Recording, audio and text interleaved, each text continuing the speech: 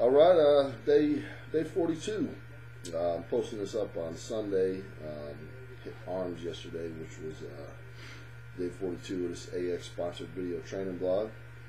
Just had a good workout in and had to run catch a buddy's hockey game. What a time to get my video up. But anyway, a good arm day yesterday. Got in to a different gym. Checked it out.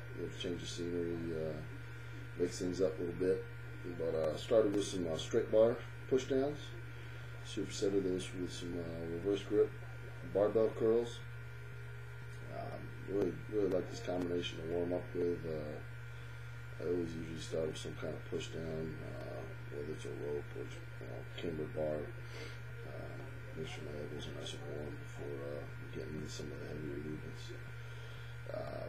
So back and forth with these, 4 sets of each. Drop set with the push downs.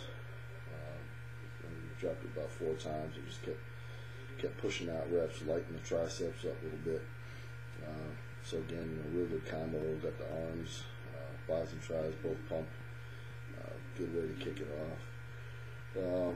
After this, got into some preacher curl. This was some of the pre-core equipment this gym had.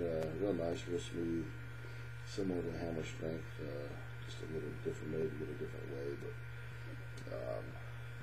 regardless, it was just a nice crisp preacher curl, smooth machine. Supersetted these with hammer strength dips. Love these. These are a staple.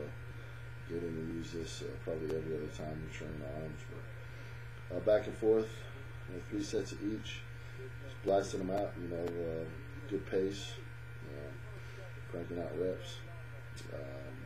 After this combo, went into some overhead cable extensions and the cable crossover. And supersetted these with some alternate dumbbell curls.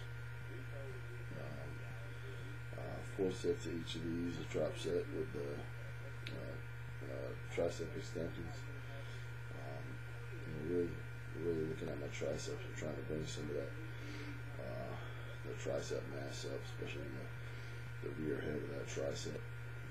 So focusing on that area a little bit, especially in the coming months. After 3 sets of each of these, moved on to some seated 2-arm dumbbell extensions over the head.